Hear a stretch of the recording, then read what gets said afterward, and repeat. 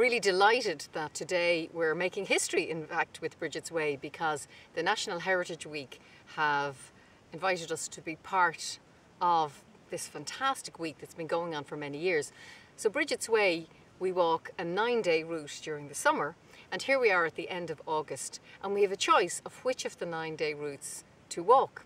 And because the theme this year was industry, it had to be down the canal. So here we are today walking from Robertstown back to Donadee, and it's the first time we've done it on Brigid's Way, and we're really excited. We have a magnificent day, and we've also included Ballinafal Lake, which is again a first for Brigid's Way. It's been evolving since day one, since Dolores and I were really called to hear the destiny call, you could say, from Brigid.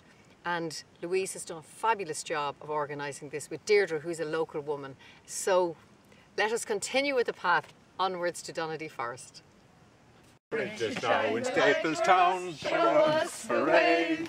In the dark of night and the bright of day, Brigid, shine your light for us, show us the way.